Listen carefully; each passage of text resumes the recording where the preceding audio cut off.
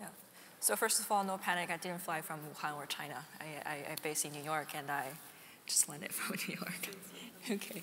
So I'm very happy to be here. My name is Ciara Sun. I'm the vice president at Huobi Group, and I'm the head of global markets and business. So can I actually get a clicker on? It's here. Just a minute. Oh, okay. Thank you.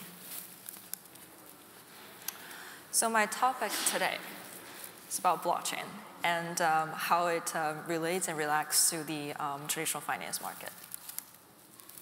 A little bit about me. After my MBA program, I joined Boston Consulting Group for traditional strategy and management consulting, focusing on the financial services area. Just an interesting fact. So it looks quite impossible for a simple photo sharing app to be sold for over $1 billion, but Instagram did it. And a simple chat app sold for $19 billion, and WhatsApp did it. And look at Bitcoin. A decentralized, permissionless system worth $133 billion. Bitcoin made it possible. Why should you be interested in cryptocurrency?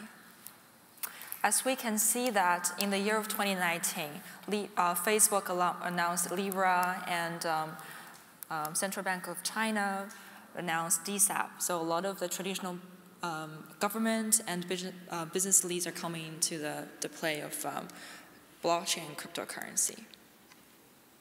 And Bitcoin outperformed traditional assets by 300% on average.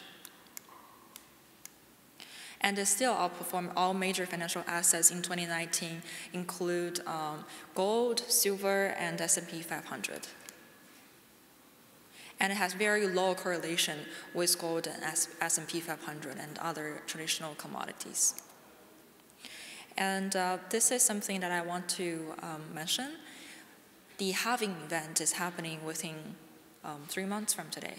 And look at historical data, halving events constantly have positive effect on the Bitcoin price.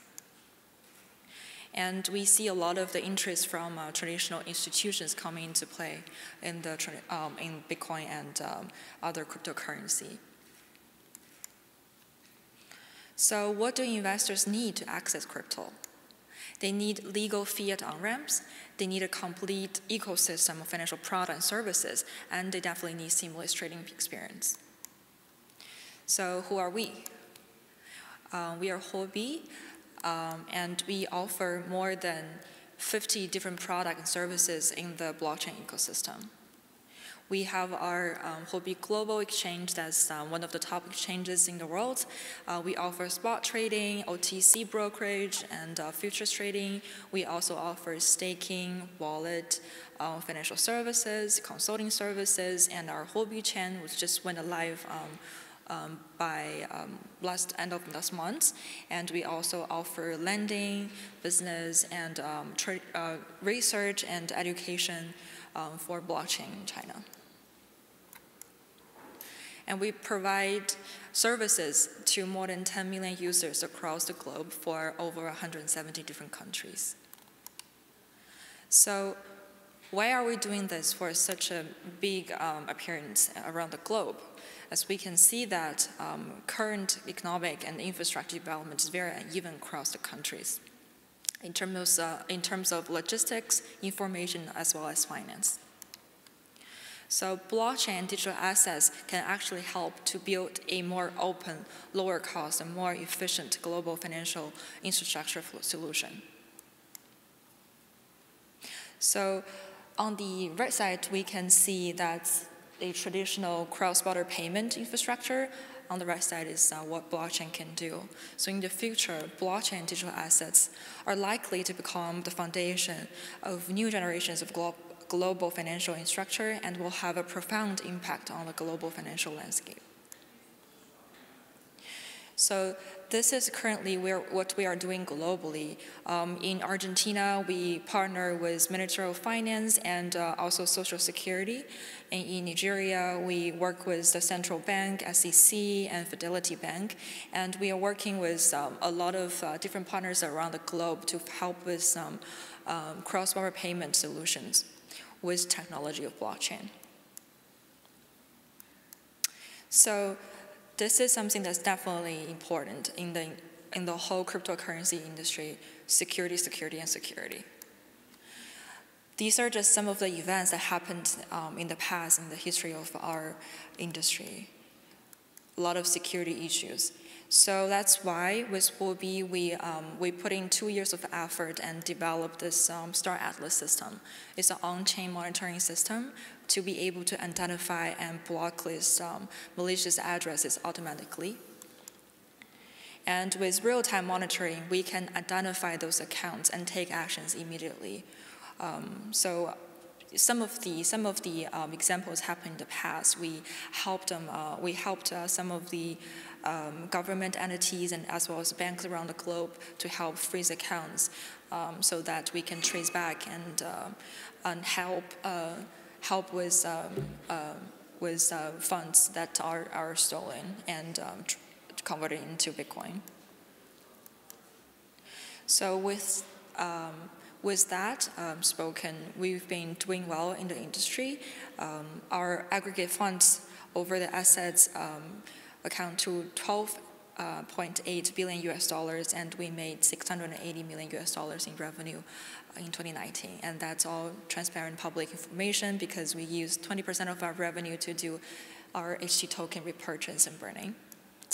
And this is just data showing that trust from our customers, because exchanges are different than wallet or custodian. They put assets on the exchange to trade. So that's actually a fair way to rank exchanges rather than just trading volume, I believe. And in the 6 years of history for Huobi Exchange, trading volume exceeds $3.8 trillion US by the end of 2019. And we actually broken 10 records in global daily Bitcoin trading volume. So spot trading is where we started, and trading volume daily is over 800 million. And derivatives, we actually launched it by the end of 2018, so it's very early, but we've made major achievements on futures trading, and with the zero clawback, we're still currently keeping the world record. By January 20th, 2020, our derivative trading volume actually surpassed OKX and BMAX and become #1 worldwide. And as of today, we started system upgrade. So our system responds 1 time faster, and throughout increased by over 50%.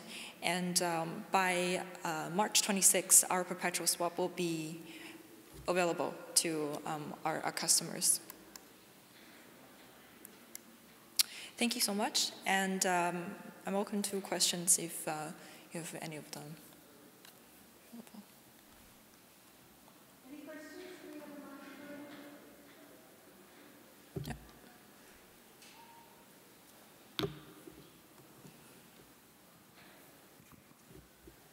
Yeah, so I wanted to ask, where does the majority of your trading volume come from? In which part of the world? Where is the data coming from? No, the trading volume. Like, does it come from China or the US or Russia or? Oh yeah, so over 60% of our trading volume comes actually from the Western market, and 40 of them comes from Eastern market. And as we launched our institutional business unit in 2019, right now on Huobi Exchange, there are over 42% of trading volume actually comes from institutions. Sure.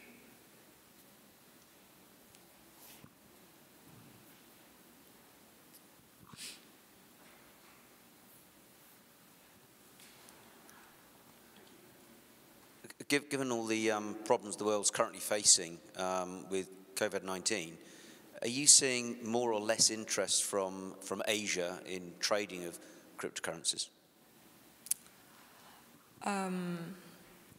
Well, compared to the Western market, I'd say right now it's really a tie-to-tie. But compared to the past, we've seen more interest. With registered users number increase, it's about the same. But actively trading numbers of users increased quite a bit compared to 2 years ago.